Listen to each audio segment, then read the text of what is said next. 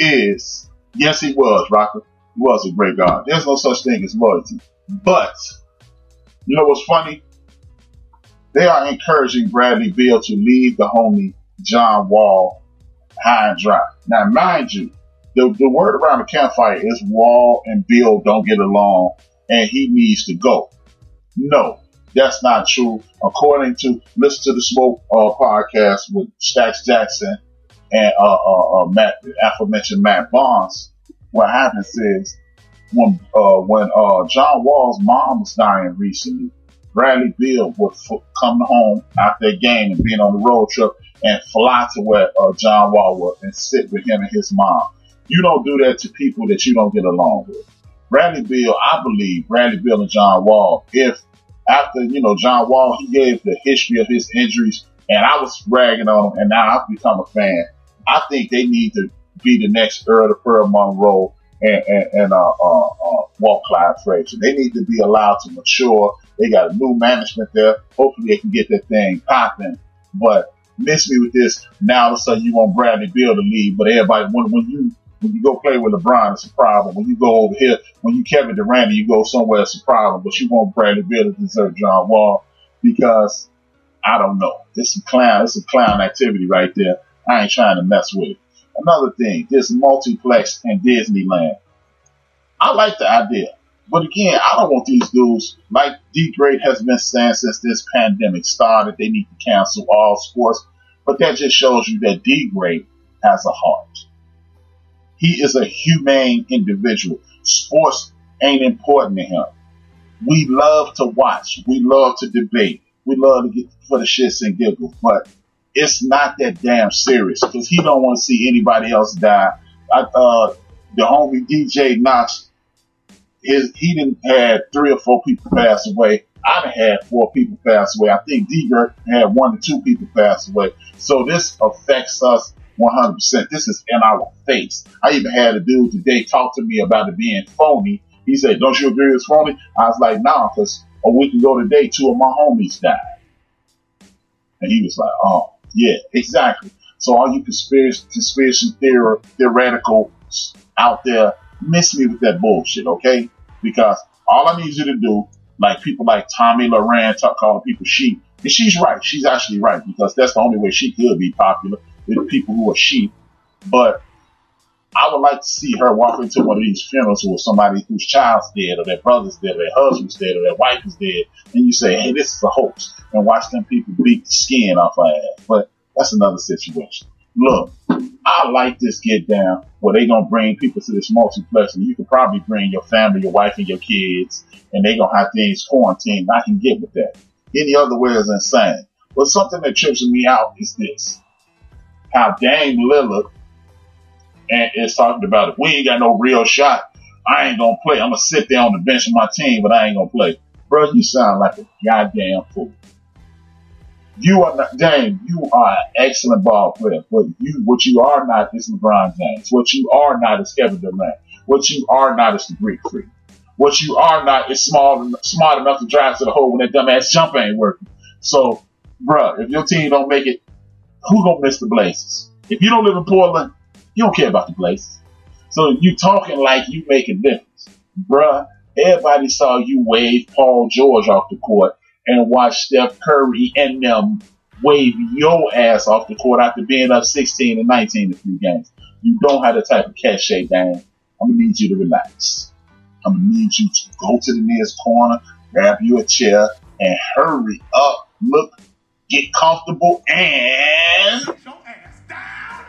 Get your ass down! Because you're not making sense, bro. You're not making sense. You're not that dope in the league. I see what he means. It didn't need to be said. I don't even see what he means, man. Because guess what, bro? When they give you $25, $30 million to play basketball, your ass need to be out there hooping. Because if you're going to give me the rest of my $25, $30 million instead of trying to give me 16 or 20, I'm out there hooping my ass off. And guess what, dang? If y'all wouldn't have started off like y'all were 30% retarded, y'all would be in the playoff place. That's an indictment on your leadership. That it took 3/4 of the season for y'all to get y'all act together. You the leader of the team. You should have been on point. Y'all always love Michael Jordan. Y'all should have been assholes like Michael Jordan. That's why when people say, and that's the next point, leading to the next point. People got mad at Mark Jackson when he said these players are cut from a different cloth. See, again, this is when media plays these games and try to make Mark Jackson, who's in the media, out to be a bad guy. He said these guys are cut from a different cloth. He actually gave LeBron James a compliment. He said he's a better man than the dudes were back in the day. But a lot of these dudes are worried about their brand. No disrespect to Dan, because I don't think it's a problem being creating a rap record. Because hell, what else? You can't play basketball 24 hours a day, 7 days a week, because you're going to turn into Michael Jordan. And that's not a good thing, because Mike only has basketball. That's why he put out The Last Dance on that day. That's why he does a whole lot of nonsensical stuff to make himself relevant. Point blank, period. But, you know, he was just saying they cut from a different cloth. And I don't disagree. He is in a situation to where these guys are they have opportunities to be bigger than the game that they play. They are bigger than the game that they play, so they have more opportunities. And when you have more opportunities in the game that you play, like basketball, what you have to do is this. You must maximize those opportunities. So when you have to maximize those opportunities, you do what you have to do, and you have to be able to multitask. Back then, all Michael Jordan was focused on was basketball. But these dudes are social activists. They're trying to make movies. They're trying to do bigger and better things. I ain't mad at them for that. So, but when Mark Jackson makes the statement that they're cut from a different cloth, because they are. It's not a slight. If you are an excellent basketball, like aforementioned Dame Lillard is, he's an excellent ball player.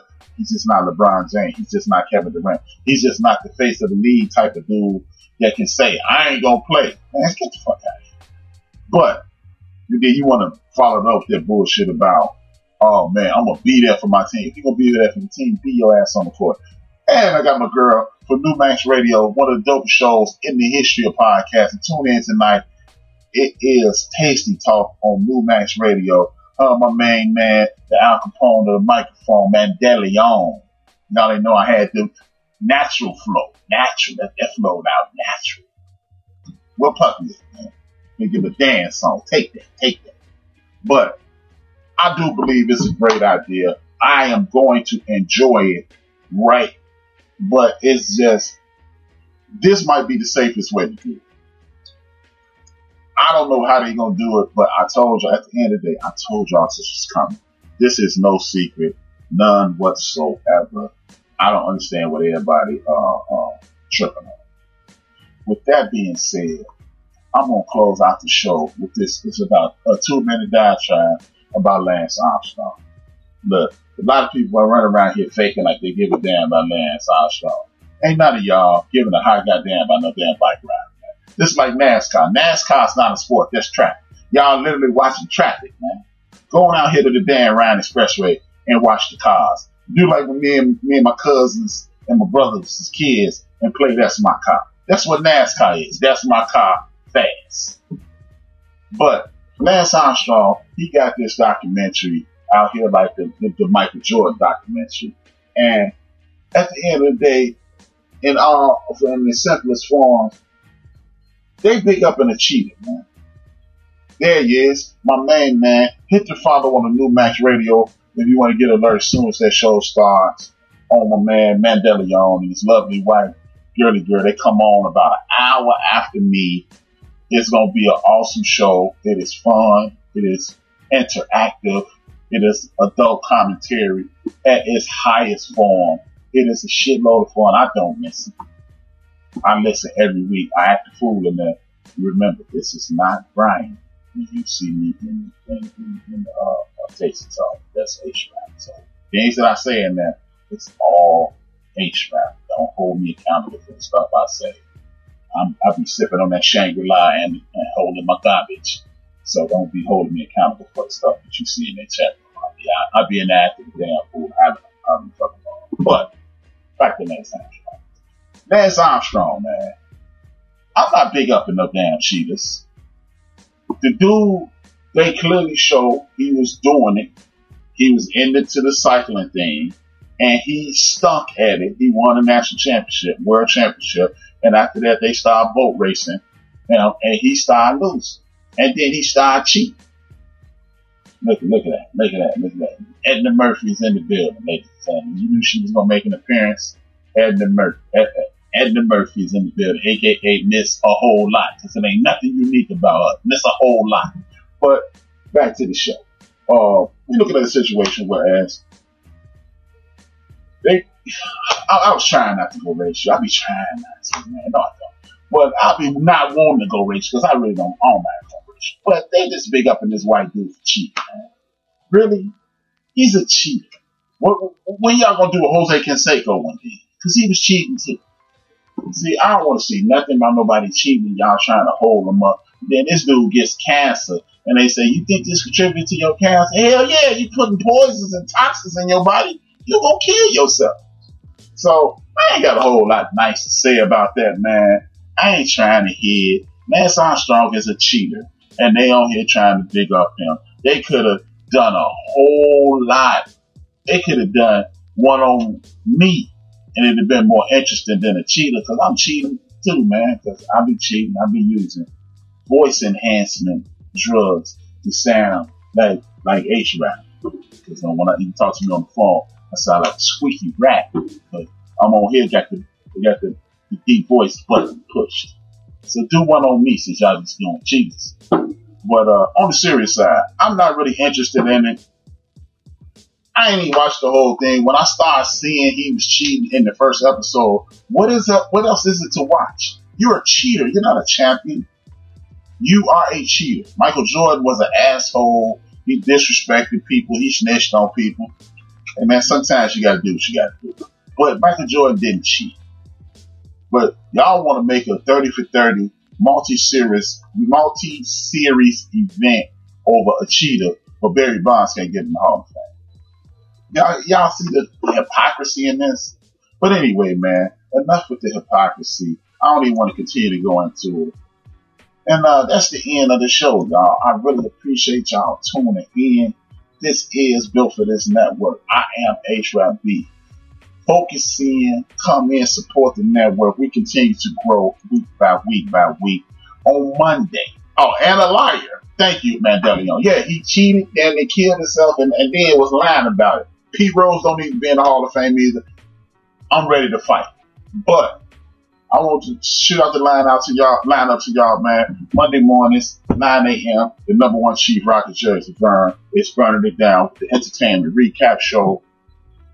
Tuesdays, DJ Knox, an hour and a half before this show comes on. Eastern Standard Time. I come on at 5, so that's at 4:30 Eastern Standard Time. Well, man, my math is garbage. 3:30 Eastern Standard Time. DJ Knox and Attack on Hip Hop.